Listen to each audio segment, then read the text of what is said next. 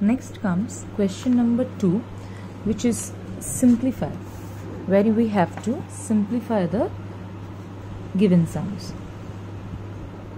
The first one is x to the power 5 into x to the power 3. Here we are going to apply the laws that we have learned. So in this case you can see that both the bases are same, the exponents are different.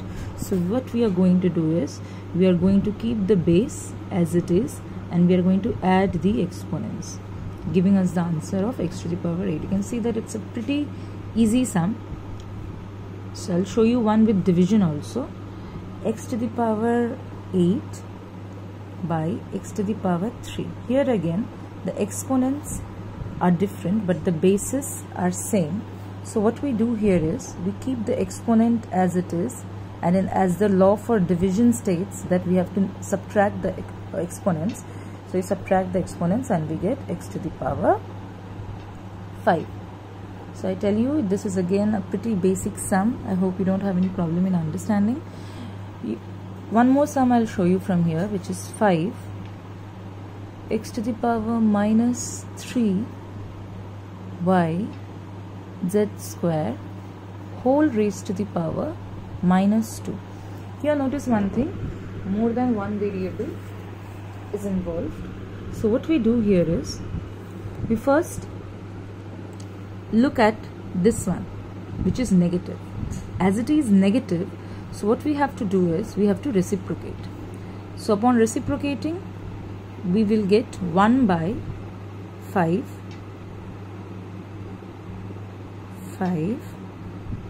x to the power minus 3 y z square whole raised to the power 2.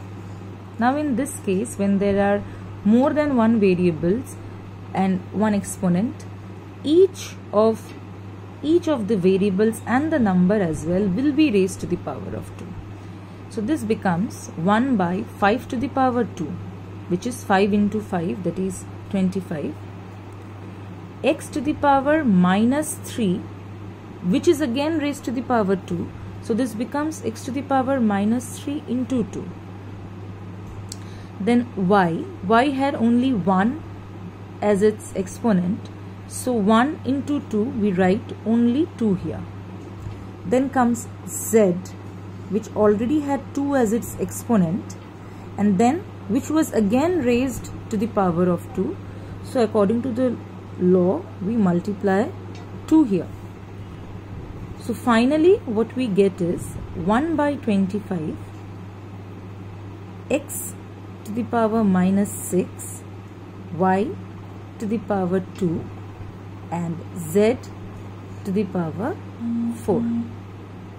Okay, you have one homework from this question also, which is this. I'm writing it down: 3x square whole raised to the power 3.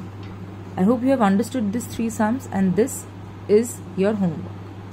You have another homework which I am showing you right now. Question number 3, you can pause the video, take a screenshot or write down the question.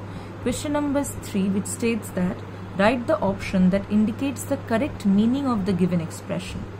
You have 2 questions with options given. You have to find out which is the correct option. So first one is 4n cube means there are 3 options. Second one is 6x cube into y square means the following. You have to choose the correct option from these 2. In the next video again I'll be telling you about the remaining number of sums.